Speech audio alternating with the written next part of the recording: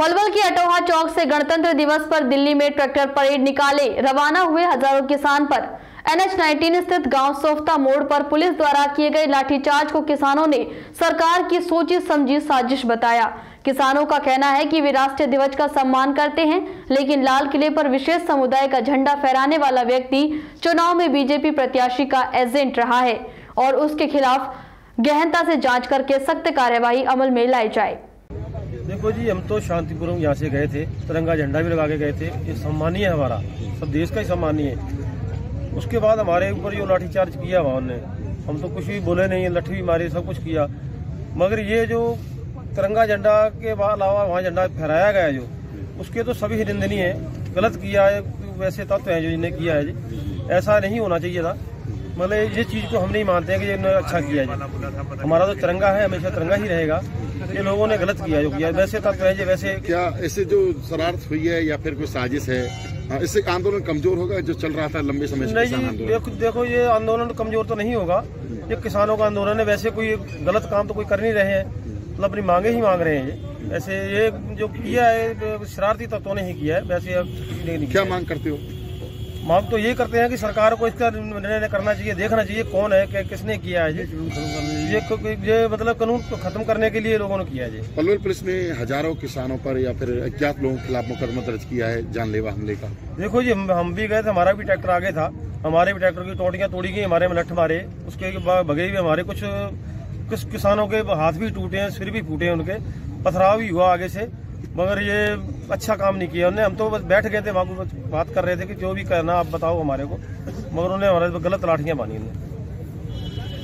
देखिए, जहाँ तक सीकरी सोफ्ता वाला मामला है, जो प्रशासन ने लाठीचार्ज किया वो बहुत निंदनीय है और हम उसकी पुरजोर मजम्मत करते हैं, विरोध करते हैं उसका। ये सरकार की सोची समझी चाल थी, एक पलवल से यहाँ से उठा करके लोगों को वहाँ तक जाने दिया जाए और बीच में निहत्थे किसानों पर जो 26 जनवरी को देश की असमता का झंडा लेकर के निकले थे अपनी आवाज़ को बुलंद करने के लिए, उनको रोका जाए और उनकी आवाज़ को दबाया जाए। ये जो कायराना हरकत पुलिस ने की है, हम इसकी पुरजोर विरोध करते हैं और सरकार से मांग करते हैं कि वो जिन लोगों ने लाठीचार्ज किया है उनके खिलाफ मुकदमे दर्ज कराए जाएं और जो किसानों को का ट्रैक्टर पुलिस वालों ने तोड़ा है उसकी भरपाई की जाए। किसानों के टायर ट्रैक्टर के पंचर कर दिए गई। बात करें दूसरी जो आंदोलन, किसान जो वहाँ पहुंचे लाल किले पर, वहाँ एक धर्म का झंडा फहराया गया, क्या कहोगे इस बारे से? देखो, देश का जो राष्ट्रवादी आदमी है, जो देश की असमता से जुड़ा हुआ है, वो इस बात का पुरजोर विरोध करता है।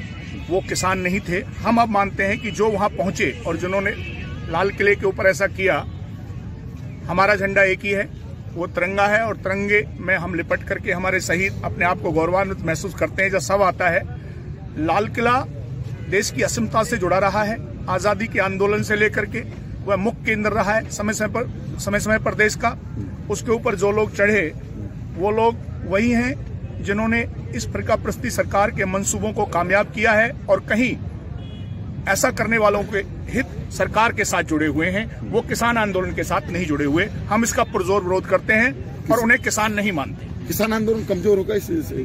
नहीं, देखिए, इतना बड़ा आंदोलन है, इसके अंदर जो लोग आए हैं गलत हैं, वो मुट्ठी भर लोग हो सकते हैं, मगर जो ज्यादा संख्या है उन लोगों की है जो सरकार की नीतियों का विरोध कर रहे हैं, जिनके अंदर दुख, दर्द, आहा और वेदना है। ये सारे लोग राष्ट्रवादी हैं, इसलिए हम नहीं मानते कि आंदोलन कमजोर होगा और इस आंदोलन ये गति पकड़ेगा। सरकार के जो मंसूबे हैं, जो उसने चाल चली है, जो उसी के लोग हैं कहीं ना कहीं। इंटरनेट सेवा बाधित कर दी गई है। हाँ, इंटरनेट सेवा भी बाधित कर दी इन लोगों ने और सारी चीजें खड़ी की हैं। जो तय रूट थे, जो उस पर अवरोध खड़ा किया दिल्ली पुलिस ने, कहीं ना कहीं सरकार की एजेंसियां फेल हुई हैं। सरकार को जब ये आशंका थी कि किस तरह का वाकया दिल्ली के अंदर हो सकता है, तो उन्हें मुस्तैद रहना चाहिए था। हम लाल किले पर इस तरह की हरकतों का किसी भी सूरत में समर्थन नहीं करते।